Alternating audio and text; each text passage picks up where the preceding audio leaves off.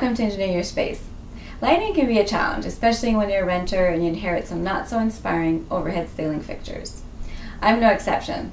I have these really plain and boring fixtures that I'd love to change, but I don't want to get into electrical wiring, especially being a renter, so I thought instead, why not just camouflage them with a drum shade? It adds instant style and personality to the room. No electrician needed. I'm going to show you how easy they are to make with just plain and basic materials like embroidery hoops, wallpaper, and poster board. So let's get started. To start off, you're going to need 2 wooden embroidery hoops like these. They come in many different sizes, and you can get them at craft stores and fabric stores, and they're really inexpensive. Mine are 14 inches and they were only about $2 each. One thing to keep in mind when you're picking the size of your hoops is to make sure that you have enough room for the air to circulate and the heat to dissipate. You really don't want to create a fire hazard, so it's important to keep that in mind. Now the next thing we need to do is figure out how much material we're going to need to go around our hoops. And to do that, you can use a string or the wallpaper to trace out what you need. Or you can just calculate the circumference, which is pi 3.14 times the diameter, which in my case is 14 inches. So I need at least 44 inches in material. But because we're going to have a joint and there's going to be overlap, you need to add at least another 2 inches to account for that. It's just best to have more material to work with than less. Now here's the wallpaper that I'm going to be using for the shade. I've already cut it to the length that I need, and it's really up to you how high you want to make your shade. I made mine 9 inches high, so it would make a big statement in the room. Now my wallpaper isn't thick enough or rigid enough to be structurally sound for the shade, so I'm going to add some poster board here as my lining. And it's just going to give it that extra rigidity, and also on the inside the white's going to reflect the light nicely. Unfortunately, my poster board doesn't come in lengths longer than 28 inches, so I'm going to be cutting 2 strips of this and just gluing them together. Get poster board that has a grid already embedded in it. It makes cutting a straight line really easy. I'm using an all-purpose craft glue for the joint, and I recommend lining up the 2 pieces next to a straight edge like the side of a table, just to make sure that everything glues together as straight as possible. So now that we have our lining done, it's time to make the shade. This is the fun part. You're going to need the 2 inner rings from your embroidery hoops. You're going to need some clips like this that you get from your office supply store. And you're also going to need some glue. I like well-bond glue because it binds just about anything to anything. Now the best way I've found to do this is to put the glue on the edge of your paper, and then you take the hoop like this and you line it up right up to the edge of the lining. Lift the lining up along the ring, and then you clip it here at the edge. And you want to do that making sure that it's lined up right along the top of the ring. And as you go along, you make sure it's nice and tight along the ring, and you clip it as you go along, and that's going to make sure that it dries right on the ring, because you really want it to be snug. You don't want to have any play whatsoever. And you just keep going.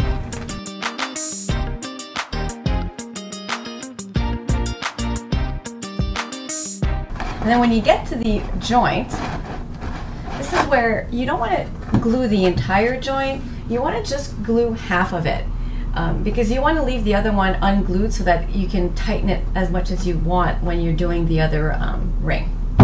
And then you do the same thing on the other side, and you wait for about half an hour to make sure everything dries properly. And after that, we're going to be ready to put our wallpaper on.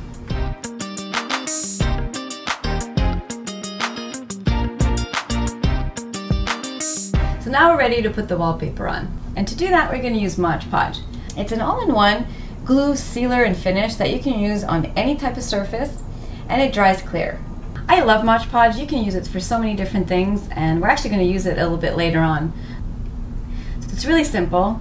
Put some Mod Podge onto the lining like this. Once you have Mod Podge everywhere, you take your wallpaper and you want to start it off where there is no joint in the cardboard.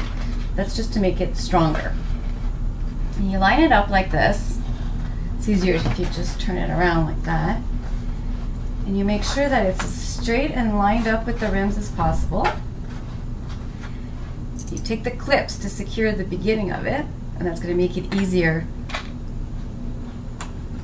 for the rest to just hold it in place like that, and you just trace it along the edge. And for the joint, you just put some more Mod Podge. Now I've found that the best way to make sure that the wallpaper dries uniformly all the way around is to use the outer ring from the hoop and to just place it over the edge like this, and you just tighten it. And that's going to make sure that you have a nice snug fit. You do the same for the other side and wait for about 30 minutes for it to dry. And then after that, we're going to be ready for some embellishments. You can leave the shade like this if you want, but there's a couple of embellishments I wanted to make to it. I wanted to dress up the joint a little bit, and I came up with these little brads. They're really cute. I chose antique copper to go with my wallpaper, but they come in many different colors, so I'm sure you'll find some that will fit whatever color your shade is going to be. And they're really easy to install. Starting 1/2 inch from the edge of the joint and about 3/4 inch from the edge of the bottom rim, mark off where the brads will go, spacing them out evenly. Then you stop 3/4 inch from the top edge. Use a needle to make the holes, wiggling a bit if you need to make the hole bigger. You take the brad and push it in through the hole gently. On the other side of the shade, you just pull apart the stem of the brad and voila, your brad is in. Super simple, you just repeat that all the way along. Now it's time to move on to the ribbon.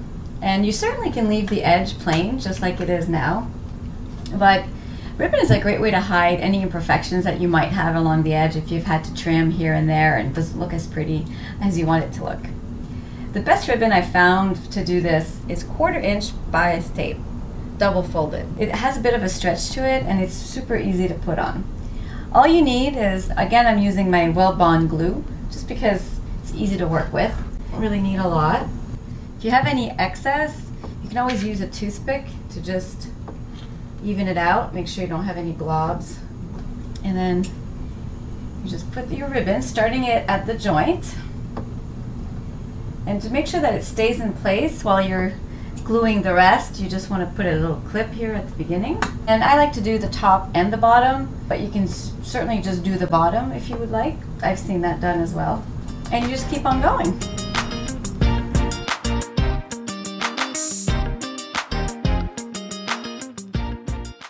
So here's the shade with the ribbon done. I think it makes it look a lot more finished and more sophisticated. Now another thing that you could do to the rim is you could stain it or paint it even. This stain I actually made myself by soaking a pad of steel wool in about a cup of vinegar over a couple of days, and that's it. The liquid turns really dark and you get this beautiful, rich looking stain. Now one problem that we have to deal with that we haven't addressed is the fact that when this is going to be hanging on the ceiling, we're going to be seeing our ugly fixture that's still there. So we want to put in a light diffuser at the bottom to take care of that. And there's a couple of ways that I found that would work to make this. The first way is by using this chopping mat that I found at the dollar store. So you get 2 for $1, so you can't really beat the price. And it comes with this already frosted finish that's perfect to sort of diffuse the light but still hide what's behind it. And they're really easy to cut and handle. But this will only work if your shade is 12 inches or smaller. And my shade is 14 inches wide, so I'm going to need to use something else. I found these lighting panels that are typically used for fluorescent lights. They come in panels that are 4 feet by 2 feet. This one is 2 feet by 2 feet. They're pretty affordable too. Like a large panel will be anywhere from $5 to $10 depending on what type of finish you have. Now one thing about this material is that it's a bit tricky to cut. And let me show you one way that I found that seems to work. First, you need to get your outside hoop and close it completely. By tracing the inside rim of this circle, you're going to get exactly the right size diffuse that you need. But before you go ahead and do it on your lighting panel, I would suggest that you do it on a cardboard first so that you get a template like this. And this allows you to make sure that you've got exactly the right size circle so that when you put it into your shade, it fits all the way around nicely. It doesn't fall through and also doesn't give you any gaps along the side. It's really important, and by doing this first, you're going to make sure that you're only going to be cutting once and you're not going to have to touch up again, because this material is really difficult to handle and you really don't want to do it any more than you have to. So now we're ready to trace the circle. I just use a Sharpie to do that. Because this material is very brittle, it has a tendency to want to break apart into a million little pieces when you cut it. So to prevent that from happening, we're going to put masking tape all around the outline that we just drew. And it's going to minimize that problem.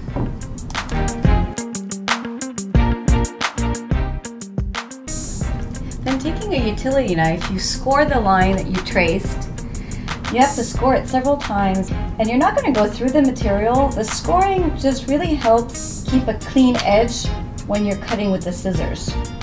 You really don't want to skip this step because it's really your best insurance policy to ensure that this is going to work the first time around.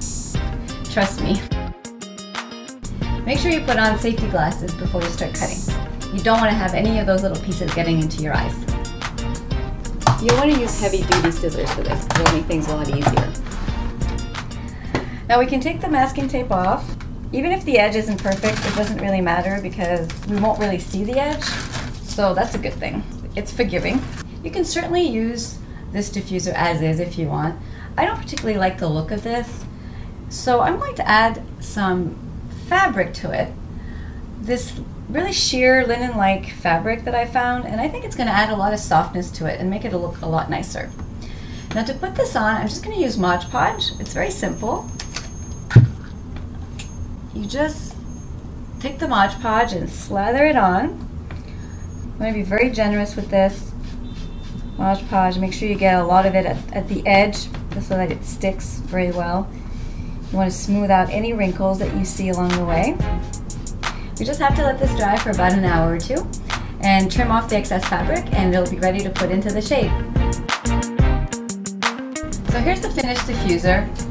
I just love the way it looks with the fabric on it. I think it makes it look a lot softer, a lot more elegant than just the diffuser alone.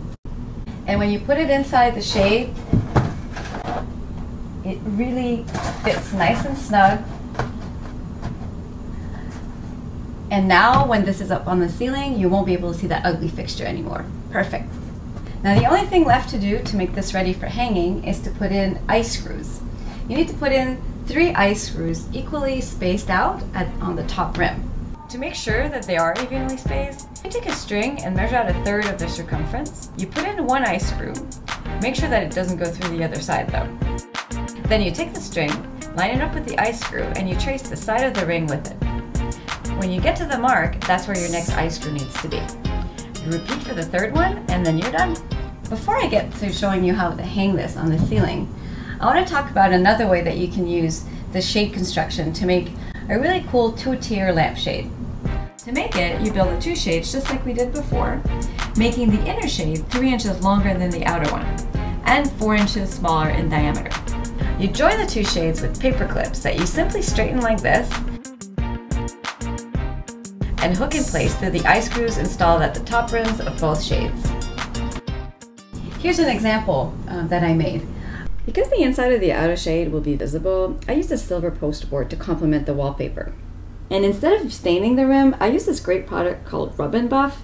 You can just apply it with your fingers or with a cloth, and this gives this really great silver, shiny metallic finish. So this is another great way that you can hide some unsightly fixtures that you may have around the house.